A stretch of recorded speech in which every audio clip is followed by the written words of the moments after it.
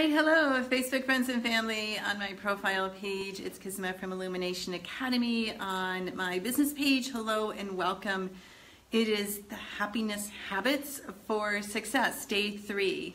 And for those of you that have been watching, love having you here. And I'm just going to recap days 1 and 2 because we have 10 straight days of happiness habits. Hey Joyce, welcome. So day 1, the happiness habit, and really for success, because we've been talking about how the energy of happiness allows one to have just a more expanded field, to have more energy to create the success in what you're working on, whether it's business or relationships or your body or just doing what you're here to do. And day 1 was about awareness, because to me, this very subtle piece of how you're being means that you then determine from this point on what habits you're actually following. Because the fact is, and I've said this every day, and welcome. Hey Jenny, good to see you. And yes, thanks for typing in, Joyce, you're a rock star. So we have habits all day long, and some of these habits are serving us and some of these habits are not serving us. So when we develop, excuse me, the habit of awareness, that's when we can begin to notice, to be aware, to be right here, to begin to see what is working and not working. Without awareness, we never will. So that was day 1. Day 2 was the pause. Hey Faye, hey Kivani. The pause is not just any pause. The pause is the pause of wisdom. It's the pause of introspection. It's the pause of reflection. The pause is your new best friend. The pause will save you from saying something mean-spirited, reacting in a way that doesn't serve you. The pause will save you from sending kind of a not so great email and accusing other people of doing something. The pause will give you a moment that then you can ponder what's happening internally, how you're receiving information, how you're reacting internally, and then how you are responding. Because it's receive, react internally, and then respond. So the pause is your new best friend. And this pause can be as long as you need. It can be as short as you need. Just let it be there. So awareness and the pause. Now today we're going to talk about inquiry, because inquiry is the ultimate. And the reason it's coming as number 3 and not number 1 is, as you can see, if you're not aware, you won't inquire. If you don't pause, you won't give yourself the space to inquire.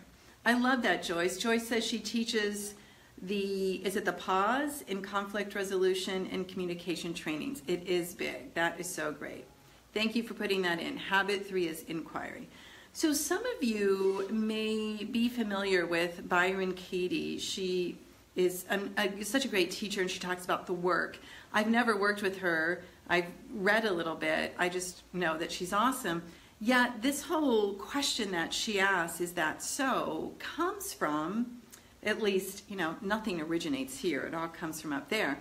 But there's a story that I actually learned in India. And it was about a very ancient Chinese sage sitting way up on the mountaintop and in this village. And the mayor of the village, his daughter had something happen with a man that wasn't good. A man hurt her, abused her. Yes, this was many, many, many eons ago. It happened. So she was so mortified that she went home, and her father's like, who did this? And she said, it was that weird man on the hill. Well, her father, the mayor of the town, was so furious. He got all of these villagers together, trudged up the hill, pounded on the door, and the Chinese sage opened the door, and the mayor of the village said, you hurt my father, you're a horrible human being, said all these things. And the sage replied, is that so? And he shut the door.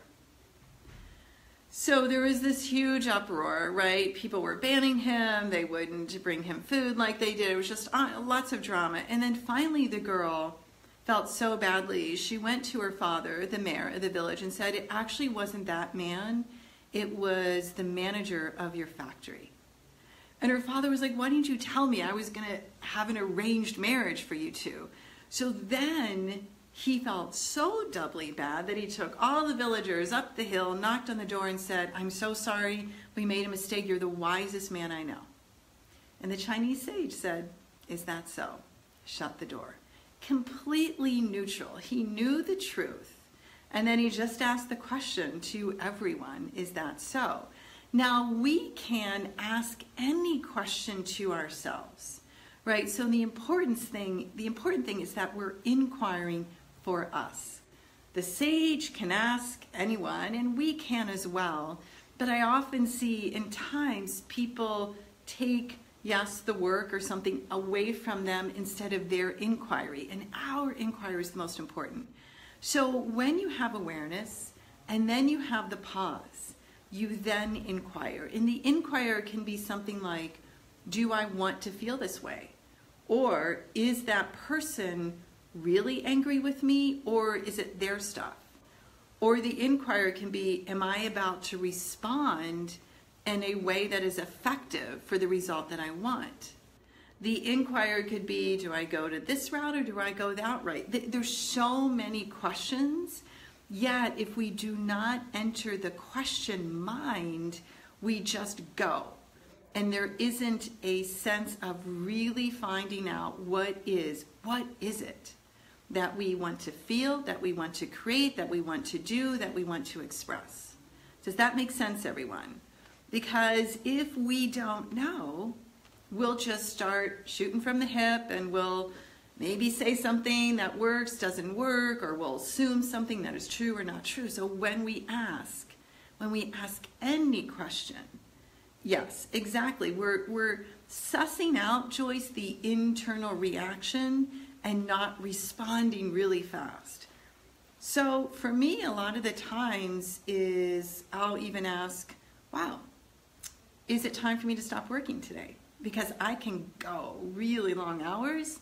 Yet, if I feel that I'm getting a little fatigued or maybe my mood's changing, I'll ask, is it time for me to stop working? It's that simple.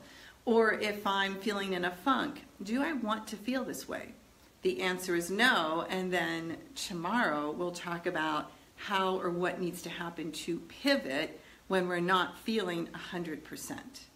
Right? But we've got to start with these three pieces. The awareness piece, the pause, which is your new best friend, and the inquiry. So I hope this helps. Put any questions below. Let me know as well, like what habits are you looking to break? You know, that's an interesting word. I would tend to say that we actually are required to replace habits.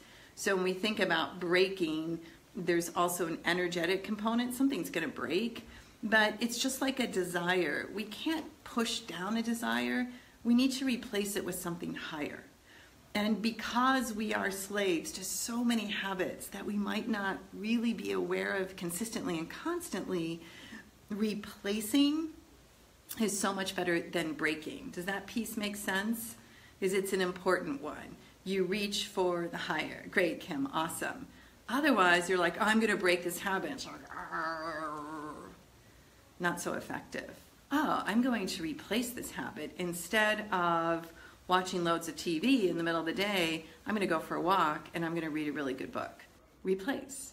And then when you put that in your schedule, and we'll talk about this as we go down, but then it's the commitment, right? So let's start with awareness, with the pause and inquire, and start to see what changes in your day all day long. All right, everyone, you're the best. Thanks for joining, and I'll see you tomorrow. Namaste.